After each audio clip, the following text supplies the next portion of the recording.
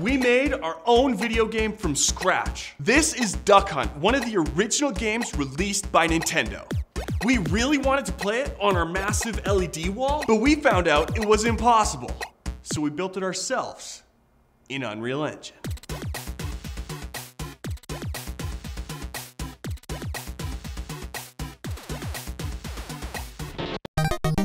We're starting a new series where we're playing video games throughout the ages, so we thought, why not start a new series by playing Duck Hunt on our massive LED wall. But then, even before I could source an original NES or find an original cartridge, figure out how to connect it to the LED wall, I did a little Googling and I got a disappointing result. Playing the original Duck Hunt on a modern TV or a massive LED wall is almost impossible. Here's why. Duck Hunt was built for old CRT TVs. When you shoot in Duck Hunt on NES, the screen turns entirely black for one frame to set reference point for the laser's light sensor. And then for one frame, it displays a white box where the duck should be hit. And if this laser is within the white box, then you score a hit and get the duck. And all of that happens in 1/30th of a second, which is apparently too fast for modern TVs. Nevertheless, a massive LED wall. So we can't play Duck Hunt, or at least the original Duck Hunt. So I asked one of our designers, Serhi, if he would build it himself. Sorry, man.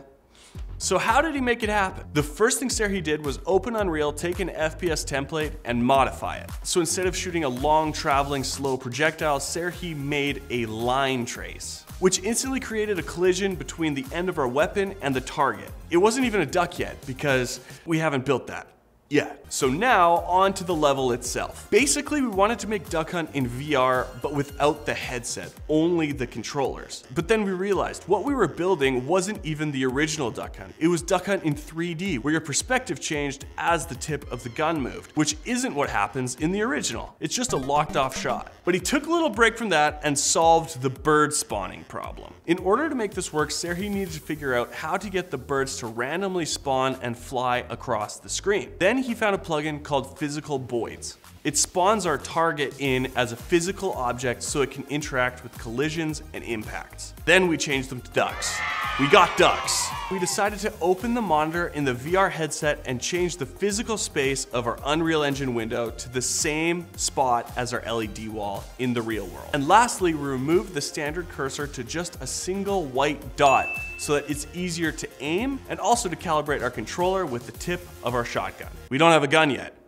We'll get to that, I promise. It's great. So for the VR solution to work, we needed someone to constantly be wearing the headset and be within reasonable proximity of the handles. By handles, I mean controls. Controllers. All right, let's talk about it, the gun. Duck Hunt is not the same without a gun controller. If you download an emulator and play Duck Hunt with a mouse, I promise you, it's not as fun. So we needed to find the right gun. Something cool, but also inexpensive so that we could mold the MetaQuest's controller around it and hold both of them to fire at the ducks. And because of all of that, I have the pleasure of introducing you guys to this next segment I like to call Serhi in Walmart. This isn't bad. Oh yeah. Oh my gosh, wait a second. That actually looks kind of a little bit like the thing. I think we just found our laser. Although this looks most like the Duck Hunt controller, this is like a buckshot. Easier, I think, to take apart. I think we're gonna do this one. Serhi, are you okay with the shotgun?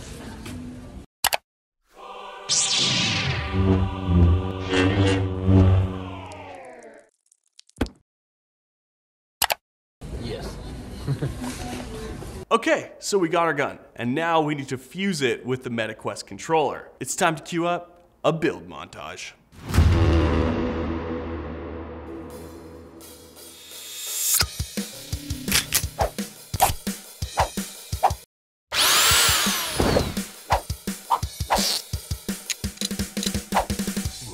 So with all of the technical stuff solved and all of the controller stuff out of the way, it's time. Game time. Are you ready? No. We don't. Go! Die!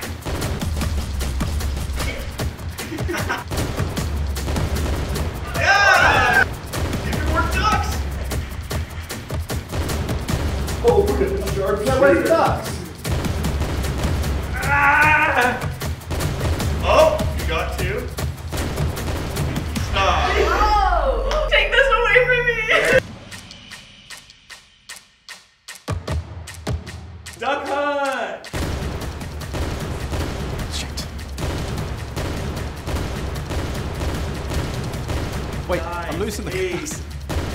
Pull. Go. Oh! Come on. Duck drought, duck drought.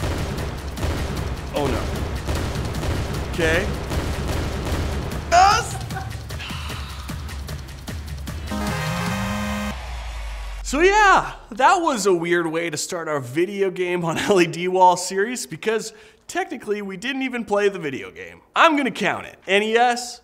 Check. In our next video of the series, we plan on taking an N64 and throwing it up on an LED wall. The only thing we need is which game we're going to play. How we hook it up? We'll get there. We'll figure it out when we get there. But tell us in the comments below which game you guys want us to play. I'm Josh. You're watching CoPilot. We'll see you in the next episode.